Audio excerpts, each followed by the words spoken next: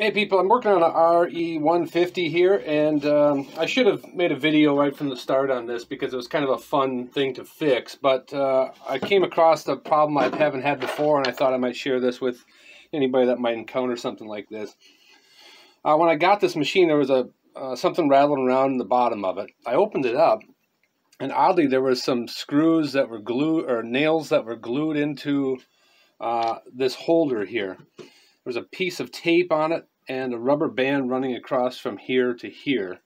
And clearly they were trying to solve this tension. Now, they could have solved a lot easier by doing what I ended up doing, which, let's see if we can see this. The screw that was rattling around was the screw that holds this arm in place, which was right down here. It's tough to see, but there's a little screw here. And this is where they had glued these nails in for some reason. I don't know why they didn't just put the screw back in. Here's the remnants of the rubber band that was used to try to hold that arm over. So anyway, what I did was just put the screw back in, and then everything seemed to be, back in order. However, there wasn't enough tension on it, and I think that's why the rubber band got involved.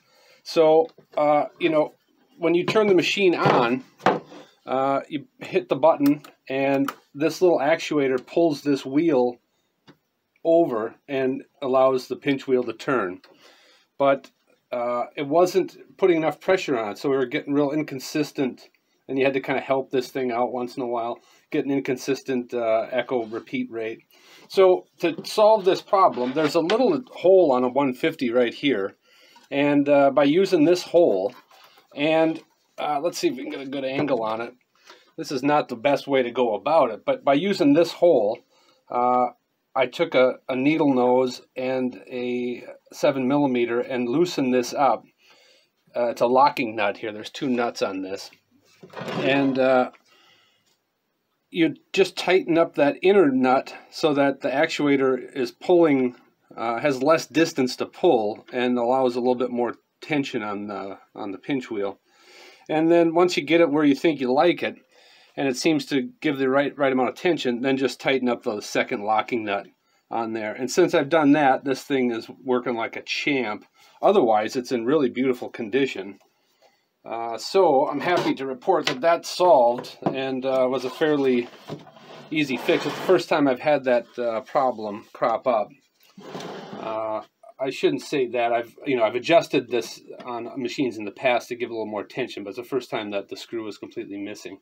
So also, obviously I lubricated the pinch wheel, and I lubricated the swing arm here where it goes through the machine so that the actuator doesn't have to work so hard to pull that lever over. So anyway, that's that. I'm going to finish up here. I've been just kind of cleaning, trying to get the remnants of this tape off the deck here. And, I'm going to finish cleaning up the heads here, and I'll put this beast back together, and we're going to have another nice one ready to rip.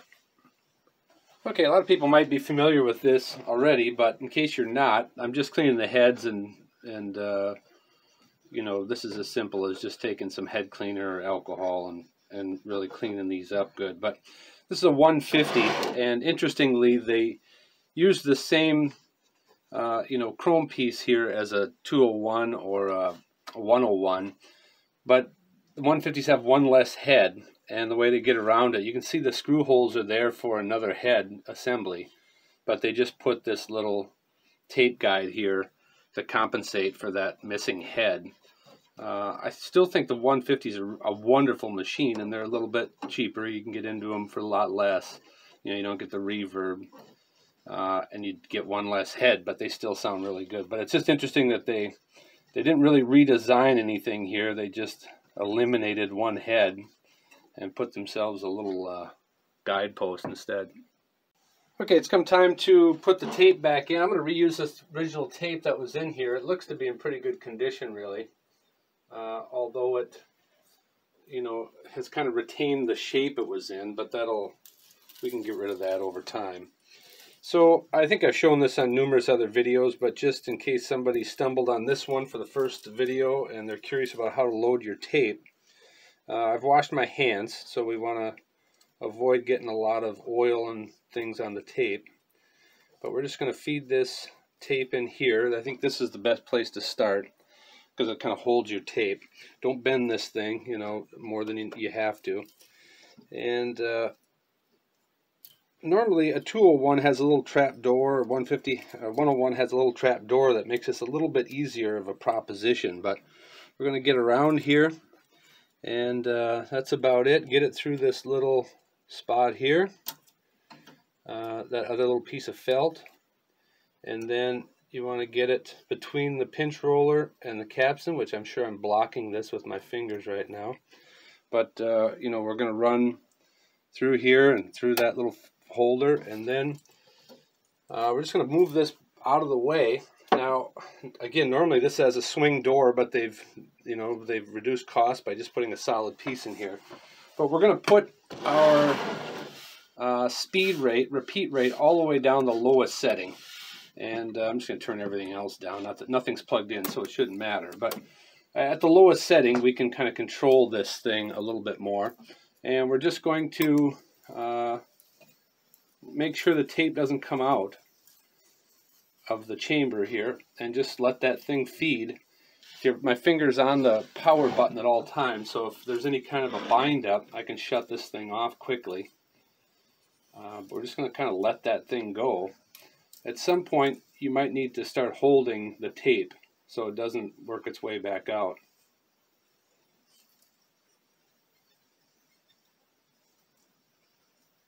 Alright, so now you can see we've got a little bit of a bind up there, and I'm just going to try to flip that around without creating too much of a disturbance here.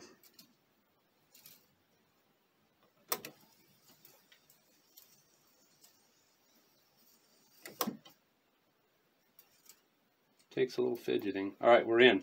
So at this point, we can put our cover back on, and that'll ensure that the tape doesn't come out. Now, I like to just turn my repeat rate up and watch that thing and make sure there's, you know, no issues there whatsoever. And we're looking good. It's rotating around beautifully. So at this point, we can put our little nuts back on. Okay, we're nearing the end on this thing. I'm kind of turning this into a repair video, I guess. That wasn't my intention. I just wanted to share that actuator arm situation with you. But I'll link this video to when I go to sell this thing. So I just thought I'd give whoever might be looking at this a chance to really look at the inside and see how good this thing is. It's really in nice condition. Let me bring this up just a little bit. And these are our two clips, and I'll film putting it back together. But just to give you an internal look at this thing, it is in really nice condition all the way around. You know, the motor and everything is spotless in here. Sometimes in Japan, you know, we're close to the ocean, and those sea breezes, as it were, can wreak havoc on electronic equipment on the inside. But as you can see, this thing is really in phenomenal condition. I hit all the pots with contact cleaner and worked those back and forth, and cleaned up all of our inputs here with a little wire brush, and they're nice and clean. So this thing is going to sound absolutely phenomenal. Here's the little brush I use to go through all of these, just to clean them up so there's wonderful contact with the 1/4 inch. Okay, I'm going to clean up the cabinet and we're going to get this baby back together.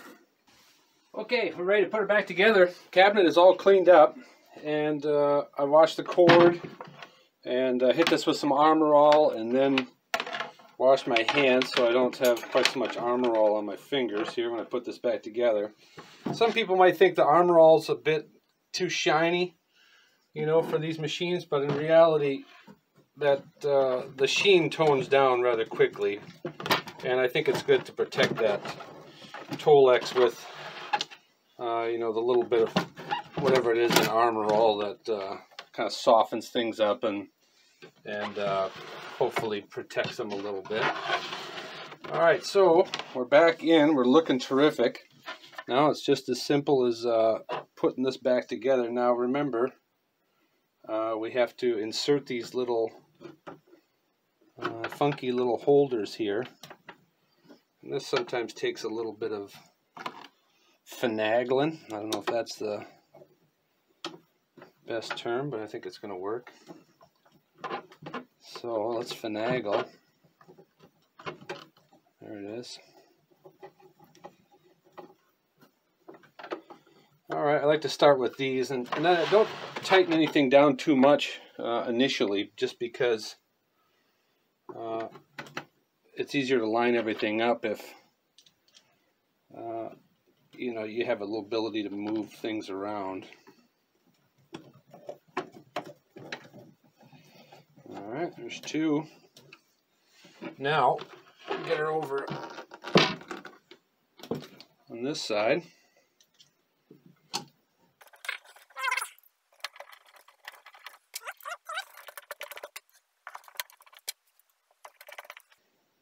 Switch over to this bad boy.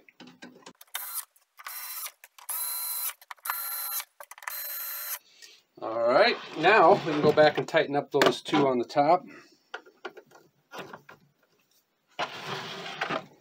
And we can admire this bad boy. Okay, this turned out absolutely gorgeous. It's in beautiful shape. I cleaned up the hinges and with a little chrome polish. And that's that. And then, one thing too, if you tighten these up too much, you'll make it hard for the cabinet to the door to shut. You can pinch this so much that you know, the cabinet door doesn't want to shut. So you just kind of leave those tight, but not overly tight. Okay, and then we got these two, and hopefully they line up perfectly and seem to. Uh-oh, this one doesn't want to go. Let's take a look at what the deal is here. Should be right.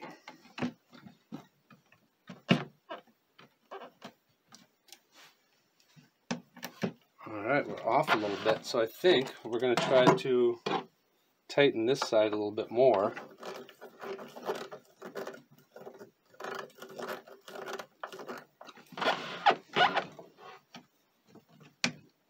Still not quite there. Let me investigate this. We seem to be in the right spot. I wouldn't think there'd be a left and a right. For some reason, we're let's try loosening this one up. And we're going to try to bring the whole thing over a little bit.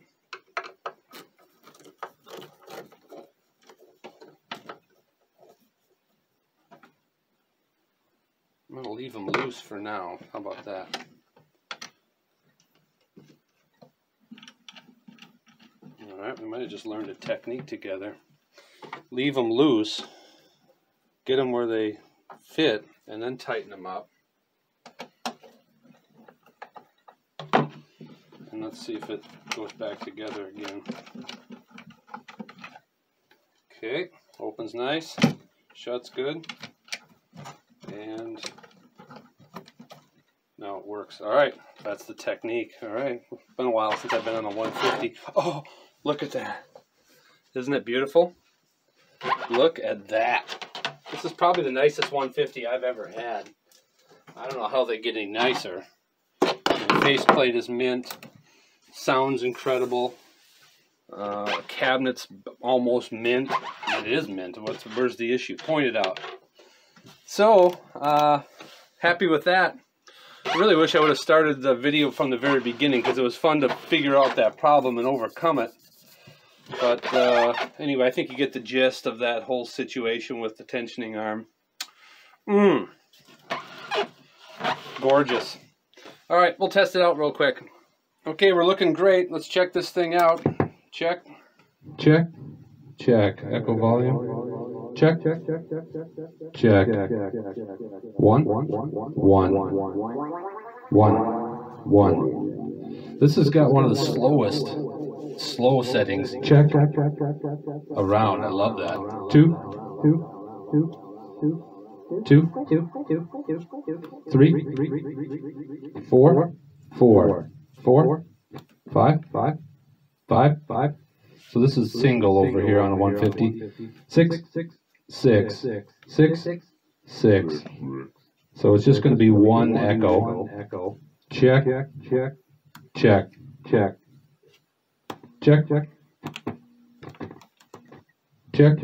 I got a little bit of dust in there still, apparently. Check.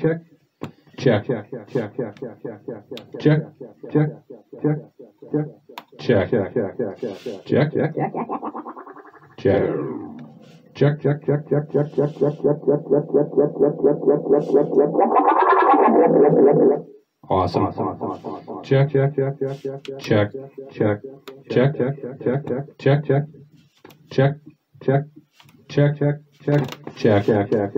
All right, beautiful. Check. 1, 2. Instrument. Check. We might as well check our echo only. Check. All right, that's working great. So this is direct plus echo, and this is just echo only, or essentially wet only. Check.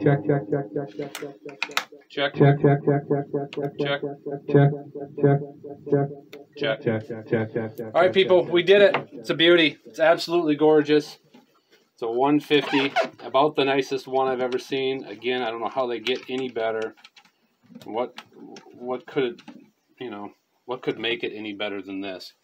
It's beautiful. Okay, thanks for tuning in. If you have any questions, drop them down below. I'll try to answer them for you. Take care.